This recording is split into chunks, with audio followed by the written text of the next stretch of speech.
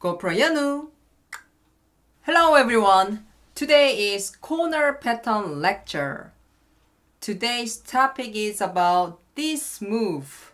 It's nice move, but nice move at second line. This move could be very powerful, and if you are in a middle level or low level, you may think, it looks tricky. So today, let's study how white should answer.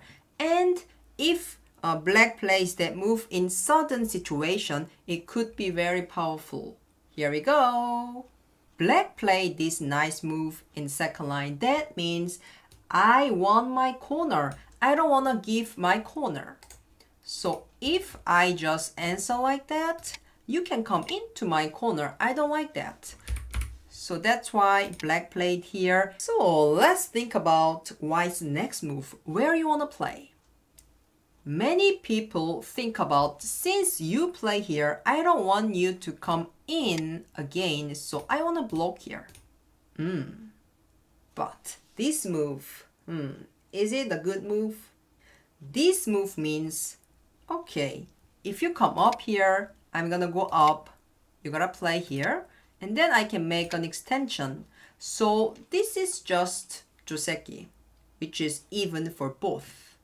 But for black, black could think about other choice, which is, okay, since I did this exchange, I can just pincer. Oh, then this white two stones doesn't have any base. So if white tried to take this one stone like that, and black is gonna take some points, and in future, if black plays one more move at A, these white stones is a floating group. And white is pretty slow. But black has so many points on top. So definitely this is happy for black. So if you're white, you have to forget about this move. This move is a terrible move. So white's attachment here is a good move. If black comes out, this is what white wants. Because white can cut, black has to save this stone like that after cut. If black increase black's liberty, and now you can capture this one stone with ladder. Even if black capture that, black's corner points is not so much increased, but white's thickness outside is awesome. So this is definitely happy for white. So black's cutting at A is a bad move. So what black should do? Black should just block inside. And now is important for white. If white try to capture like that, this is too slow. And after that, if black plays here, black is so much more efficient and black's point is so much bigger, and black stone is already here. So after black plays A, this is terrible. They are too heavy. So how white should play? After black blocks here, white should just connect. And now is important. You wanna just block here and you wanna save everything. But that's such a greedy move because you have two weak points here. So if white plays here, you have to protect your weak point like that. But after that, white can capture this one stone with ladder. Your corner became too small and white is coming out towards this direction. White's influence is awesome. This is terrible for black. So when white connects here, black should just go down like that. Seducing, today, black and white seduces each other. So black is seducing white to cut here. So white's cutting means please capture me because I can kill you with ladder. Okay, performance. Party time! Tragic for black. So when white cuts here, don't be so naive. After Atari here, it's important to make this tiger's mouth and protect your weak point and just let these two white stones and these two black stones fight. So who wins in this capturing race. Black wins. If white try to kill you, you can capture this white first. That means this white's cutting is such an overplay. So after all, where white should play, if white just jump out, you can just create your wonderful points, and this white stone doesn't have any base. So this is super happy for black. So white should know that move. Otherwise, it's gonna be so good for black, like this. So white's key move here is this attachment. This attachment seduces black to come out, because after this exchange, you can cut. Now, if black plays here, oh, it's a ladder again.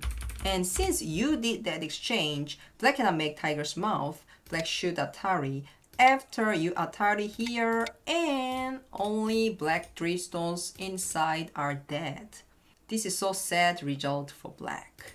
So, what black should do? Black only can connect here. And now, A and B, which is better move for white? Last time before AI, everybody plays at B.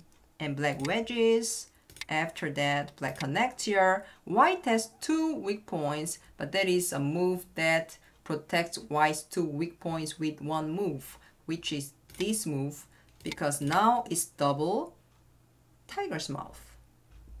But the thing is, this is ente, and this is ente, this is ente. Look at white's shape. It's horrible. Isn't it very heavy? Yeah, it's pretty heavy. And then in future, if black plays one more move here, also white will be attacked heavily. So it's harder for white to manage this kind of game. So I don't really recommend you to play as white. So here is better to be lighter here, and then something play lighter. Yeah, later playing at here or here, shoulder hit makes white thicker. So up to here is pretty even. So if you're white, when you blocked here, you should know all this sequence. But can you really play well in the actual game? Or can you remember everything? If you're not so confident, actually that is a very easy and good way to answer against this nice move. You don't have to remember all of these complicated variations if you're especially in a middle group or low level. So I will show you that easy way to play. So when black plays here, what white can do here is actually just ignoring that black's move. Which means, okay, you don't care about here, and then you just make an extension like that. And, okay, if black say, I will take your point, I will make you heavy after that I approach here. So I took the corner and also this side. But this is black's sweet dream, because white is never gonna answer like here now. White is gonna make an extension here, and then after that white is gonna tenuki and play. So I will divide the moves, you see. In this case, white can split here, which is a great move.